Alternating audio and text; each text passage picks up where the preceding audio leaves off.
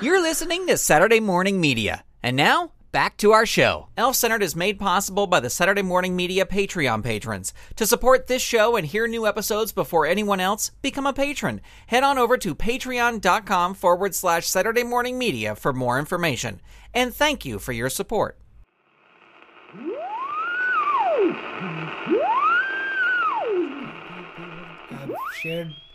I don't know what I'm going to do for my costume. How can you... Well, today's the day. You better decide before tonight. I know. Look, I've started a bunch of costumes, and I just... You having a mental block? Yeah. That's exactly it. Well, welcome to Elf-Centered, everybody. My name is Gavin. I'm Gary. Beatrice. And we were just discussing our Halloween costumes, and... I just realized that intro, it's usually... the names are screwed up. I'm usually the last one that says... Well, I don't... Does that... It bothers me. You want to try it Do again? you want to do it again? Yeah, let's do it again. All right. Sorry, ladies and gentlemen. You can just forget that past couple minutes of audio. But I'll just say, welcome to Elf-Centered. My name is Gavin. I'm Beatrice. I'm Gary. Yeah, see, that feels better. That feels better. Well, it's just because she was gone 2 months ago. I know. And so it was my name then your name, and you just got into that habit. Right. Well, sorry, I didn't mean to interrupt. No, you're fine. We were just discussing our Halloween costumes, Gary, you were saying that you've started a few. Can you tell us like a few that you started that you've given up on? Yeah, I was gonna be Chachi from Happy Days, and then I was. You're gone as Chachi. Beatrice loves it. Yeah, I was gonna be Chachi, but then in some of the countries down south, they don't care for Chachi. So right. I don't want to catch any of that kind of flack. Then I was like, then I was thinking, oh man, who I want to stretch myself. Then I was thinking, oh man, I'll be Ann Coulter. She's written a bunch of books. Yeah. So I was thinking I could have just like a blonde wig and some. But then I thought, man, there's some people down south. Yeah, they ain't gonna care for that. Yeah. Because now we're videoing the whole live streaming the whole event. Yeah, because I was gonna say, why would the people down south care? Even know about our Halloween? But if we're live streaming, wow. Yeah, we're live streaming the non-competition event this year. Oh, okay. So no Ann Coulter, no Chachi. Any other ones that you started? Well, I was going to go on a 57 Chevy. Really? A 57 Chevy? Yeah. Like out of cardboard? Making it out of cardboard and stuff? Well, yes. Out of cardboard. I like that. That's a fun... That's good. Unique. No one else is going to do it. Well, it's connected to the Chachi thing, and that's how I got my idea, because the Chachi, our cola. And then... But then I was thinking, maybe you should go as an Impala Continental, or a Tesla. Teslas are very popular. Yeah, Ferrari, Bugatti. Wow. Go as Morris Minor. It's an old car. It's from England. Huh? Wow. And so... Or I could go to the skateboard. Could you do... How about this? You have elements of all these costumes all together. Yeah, they're all together. How about this? You're a 57 Chevy that has run over Chachi and Ann Coulter. And you have the jacket and her hair on the front of the car. Or Chachi's driving the 57 Chevy that ran over Ann Coulter. Yeah. You can combine things like that. Like Voltron. Like the different elements combined to make a superhero. Right. Because Voltron was 5 different lines, and then they came together. Wow. Have you never seen Voltron, Beatrice? No, I haven't. No. That's this glazed it's after look her, in my eyes. After her time. After her time. Voltron. Well, Beatrice, have you heard anything? Well, first of all, I love your costume. Thank you. Yeah. It is... Every year you go all out. We had flames. Yeah, she was a dragon. Dragons. She was a dragon. Game of Thrones. The mother of dragons. Daenerys. And now you've taken it up a notch. And I have never seen a... It's so good, it makes me laugh. A Westworld cyborg like you. Well, I love that show. Yeah, and you're all white. I'm all white and muscular, and some bullet holes in there. Yeah. Yeah, I'm very proud of this. And when I move, you can kind of hear this. Like just a little bit of the servo. Yeah. Bzz, yeah, this kind of. So, yeah, very proud of this. Well, you went all out again. Thank you. And it looks you. real. I don't know how, and it's weird because I keep looking up at the head of the cyborg, but I know your actual head is like in the chest area. Right. Well, I wanted to make it bigger. Yeah, it was so convincing. It's really great. I don't know where to look. I won't look lower because I get uncomfortable when I look lower. Right, because I'm not wearing any clothes. Those cyborgs are all naked, right? But they're naked. But yeah, it's fantastic. Just a wonderful costume. Thank you. I'm very proud of it. Yeah. It must have taken just as much time, if not more, than the dragon costume. Well, yeah, I started working on it in my trailer when I was on location. Yeah. Yeah, because I had a lot of time. So I just started working on it then, and I poured all my creative energy into my costume. That wasn't going out onto the camera, Right, with the when it was like action and you did your lines, and you did all your acting then, that creative juice was going then, but then you had all this creative juice pent up. Did you meet with anybody, like, did they have any special effects? Because I know you were wearing a prosthetic tail in this, from what you've told us about the tail. Yeah, I was wearing a prosthetic tail. So I had to spend a lot of time, in special effects and the it's sort of like being in the makeup, but while they put that on. But it's like, do you have to sit backwards in the makeup chair? So yes. They can attach the tail? Yeah, I had to actually sit with my head going into the seat. Got it. Oh, wow. That doesn't seem comfortable. But what will you do for your art, right? Yes, exactly. I am committed. I am a dedicated artist. As you can tell by this costume I am currently wearing. Yeah, there's a lot of details in it. I have to say, it's making me blush a little bit. Yeah, there's some details I think you... Anyway, well, it's a wonderful costume. Thank you. And we're glad that, Yeah, and everybody knows what you are. You're the same thing every year. That's right. Madman Murdoch. Helen Mad Murdoch from the A-Team. Like, it's easy. You don't have to worry about makeup. You don't have to worry about costume. Like, I don't have the fret that I have, like that you have, of like what I'm going to be. It's just, I got this jacket, I got this hat, put them on, get a little golf ball with a face on it. I'm ready to go. Yeah. And it also helps because I'm so excited for tomorrow, November 1st. Halloween's always an exciting time. But I'm so excited for November 1st because, as everybody knows, this is Santa's big announcement. On October 2nd, he said he was going to have an announcement. The announcement was on November 1st is going to be the big announcement. And this is it. He said, no more stalling. This is going to be it. So I can't wait.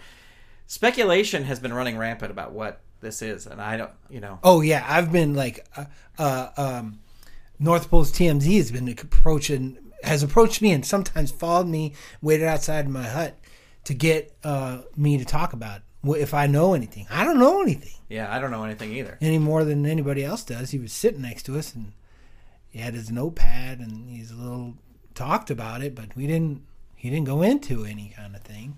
No, I mean, it could be anything. It could be, I can't even, there's so many options of what this big announcement could be. Now, it is possible that at the very end of the announcement, he's just going to go, and the big announcement is Merry Christmas. But I don't think he would do that. I think Santa's got something up his sleeve. I hope so, because that would be a real... Well, I've seen Santa and Pretzel deep in sort of whispered conversation, and they're hurrying, here and there, and their heads are together, and they're talking furiously, and Pretzel's writing stuff down as they're walking. So something is going on. Yeah. Because Pretzel normally is.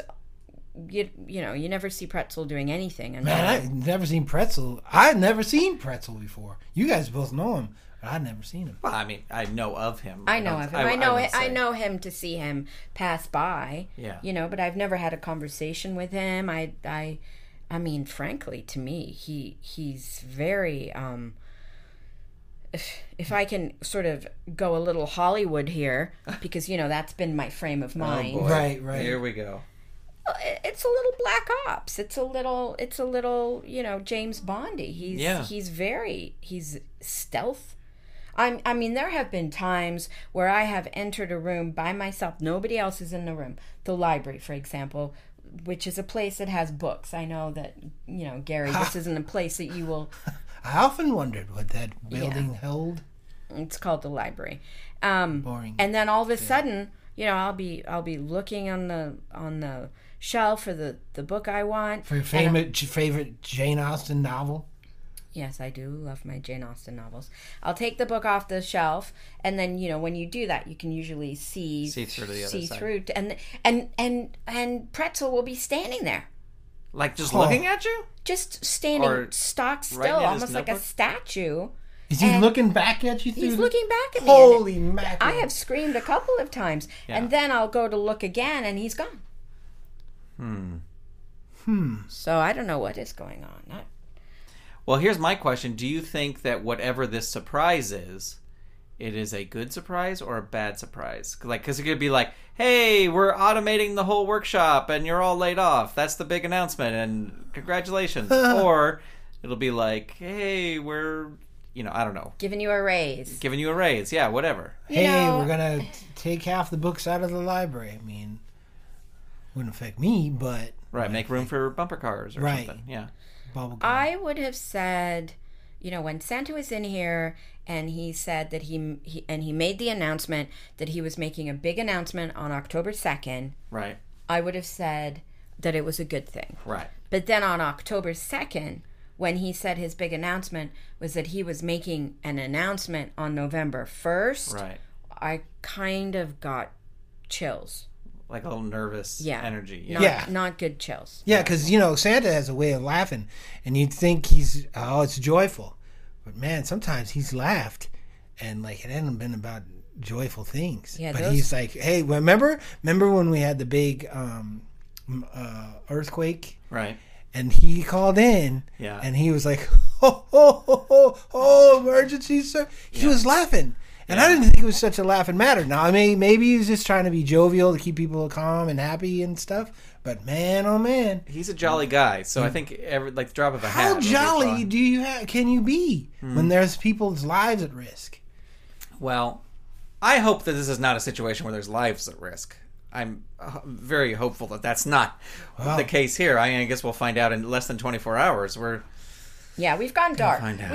We need to lighten it up. It's Halloween. We have a huge festive event tonight. Right. Yeah. The non-competitional event. What Gary's going to show up as. Well, let me ask you this. Taking it back to Halloween. Halloween, of course, the time for candy and treats. I would love to know what your favorite treats are to get in your Halloween sack when you open up your Halloween sack on November 1st before this big announcement. What are you hoping to find in your Halloween sack? Scotcheroos. So you'll be like, here you go. You got 3 different costumes. Just keep showing up at her front door. Oh, yeah. In your different costumes. Hey, that's a good idea. Hey, it's a 57 Chevy and a blonde wig. Hey, it's just some guy wearing regular clothes. Yeah. So Scotcheroos, those are... Hey, it's a garbage can. Thank you, Gary. Hey, it's a big bag saying, fill me up. Thank you for saying that Scotcheroos are your favorite thing to receive in your... Man, they're everybody's favorite thing. Oh, thank you. I am partial to... There's one mushroom hut that I try and hit up every year. I'm trying to remember who lives there. It's not somebody you see a lot. Kind of an older gentleman. Mr. Korber? Mr. Korber! That's exactly who it is. Mr. Korber gives little dark chocolate squares that are just decadent. They melt in your mouth. And they seem a little gourmet for Halloween. I love going to Mr. Korber's. Is it like a fudge thing or is it dark? No, it's dark chocolate. And it's really creamy, good quality. So good. Melts in your mouth. Mm-hmm. You know, I usually skip over his house, but now I think I'm going to go. A lot of people skip over Mr. Korber's house because, frankly, it's Mr. Korber. A little creepy. Yeah, Mr. Korber. Over there. And he's on the outskirts. Right. You know. Yeah. He doesn't mow his lawn. No, and It's a little creepy over there. I mean, he doesn't have to do a lot of decorating for Halloween. You know what I mean? Right. Well, his job is to clean anybody that dyes clothes. That's his job. Is it? Yeah. Well, that's why it's so creepy. Oh. That's why there's always a laundry out in the front. Is that why there's a Hertz? Hearse? Yeah, there's a Hertz. There's a Hertz rent-a-car. That's right across the street. The Hertz rent-a-car. Oh. But there's also a hearse parked right out front of his. Yeah, but that hearse is Hertz. Oh, really? He just rents that from across the street? He rents the hearse from the Hertz. Oh, I see. You could rent hearses from Hertz? Oh, yeah. They rent all kinds of stuff. Huh. Like tanks? Could you get a tank if you wanted a tank? Yeah. I gotta go check out Old Man Corver's house and this Hertz right across the street. I gotta get to that end of town.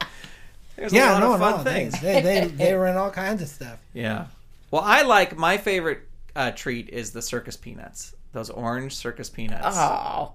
Those are so delicious. They are. And I love them. You only see them one time a year. Those are, for me, those are the equivalent of getting Tootsie Rolls in my sack. I hate Tootsie Rolls. Man, I love peanuts in my sack. When I get the peanuts in my sack, I can't wait to dig in there. Tootsie Rolls are a little bit too... My dentist said I can't... I have like a click in my jaw, and so he said I can't have Tootsie Rolls. That's called TMJ, yeah. What's that TMJ stand for? That's the gossip website, right? No, that's TMZ. TMZ, okay. TMJ, I don't know. Muscular come on, make it jaw. Up. Yeah. Too muscular jaw. Too muscular. That's what I have. Is my jaw's too muscular. Too much John. Tension. Too much John. Tension. Too much John. Yeah. But I like the circus peanuts because the thing I love about the circus peanuts is you open some circus peanuts and you put them out and say you forget about them. They're going to be they're going to taste exactly the same, have the same consistency 2 years later when you find them again. So that's why I like the circus peanuts. That's the same as Tootsie Rolls. Yeah. Yeah, and Peeps. I'm not a fan of Peeps. Oh, really? You don't like Peeps? I don't like Peeps. I love Peeps. My dad used to hate Peeps. Now, I don't... The exact opposite of the orange peanuts is I don't like when Peeps have been out and they turn hard. I like nice, fresh... Because like some people will say, they at Easter time or whatever, they get their Peeps, they open it up, and they let them...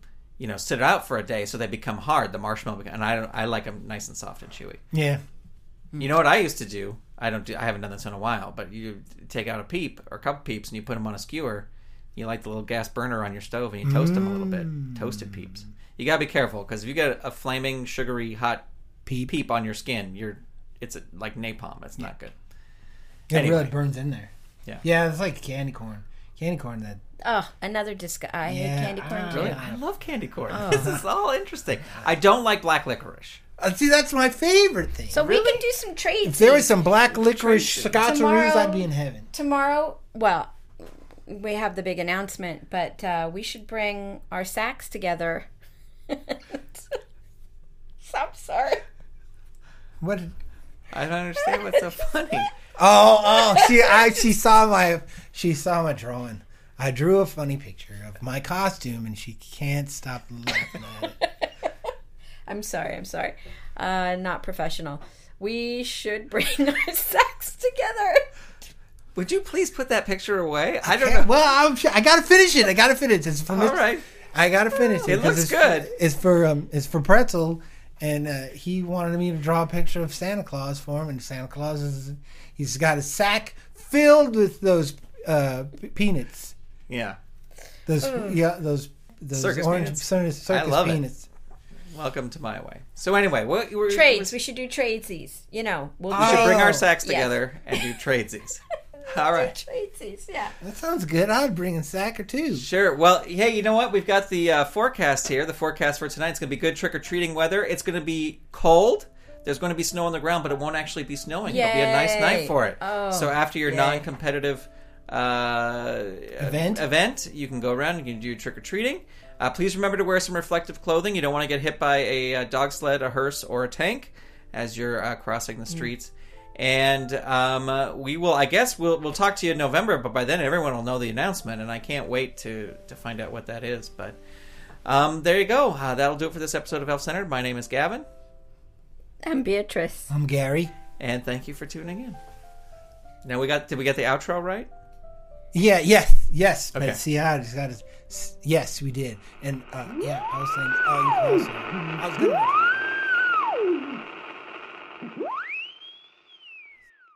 This episode of Elf Centered was completely improvised by Jayne Entwistle, Chris Sheets, and Grant Baciocco.